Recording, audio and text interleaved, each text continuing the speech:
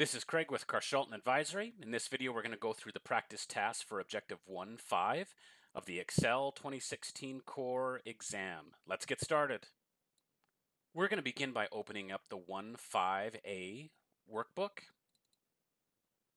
Now that it's open, we need to open the sales category worksheet, which is the only one in this book, and we want to set a print area so that only cells A1 through C42 print. So what we're going to do is we're going to highlight the cells that we're interested in printing. At least this is how I do it. So I have all those cells highlighted now.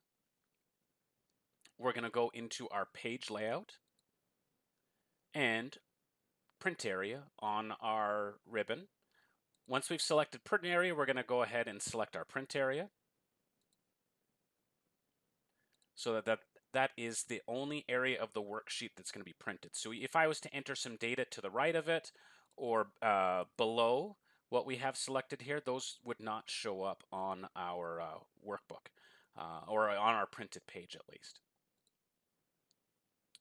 Next, what we need to do is to configure page setup so that the grid lines are going to be printed on our page. Normally, these gray grid lines that are on our worksheet, if I were to print, and in fact, if we go to print preview right now, if we go to print preview and take a look at the sheet here, you'll see that we see the text that was part of the worksheet, but there are no grid lines. So I'm going to hit escape to exit out of that. And so what we're going to do is we're going to set it up so that the grid lines get printed. We'll go into page layout. We're going to set up by hitting this arrowed box in the bottom right hand corner. Once we're on here, we're going to select the sheet. And in this case, we are going to select grid lines. Now that grid lines are selected, let's hit print preview again.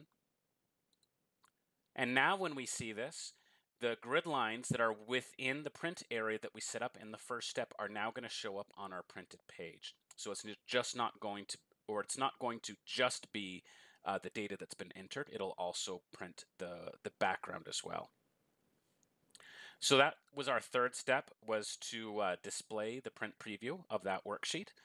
Now, I want to show you something else while we're in here, because I don't think that this example has gone into enough depth for what I think is beneficial for most Excel users to use. So I'm going to show you one other thing here really quick. Excuse me here while I get this set up. What I'm going to do is I'm going to copy all of the data here, because as it stands right now, it is just enough to... one second here, I just got to copy this. And then I'm going to paste this at the bottom. And we'll do it one more time here. All right, so now when I go to print preview,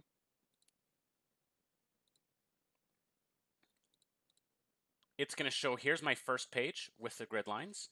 And it's the only page that's actually being printed because of the print area that we've set. So let's go back. Now we're going to go into page and we're going to clear the print area. Now Excel's usually smart enough that if there's no data in an area, it's not going to print it by default. So if we go into page setup again, look at our print preview, and we look at, here's page 1. We can see at the bottom here that we're page 1 of 3. Page 1, we see our data. Page 2, if I scroll down, is also our data.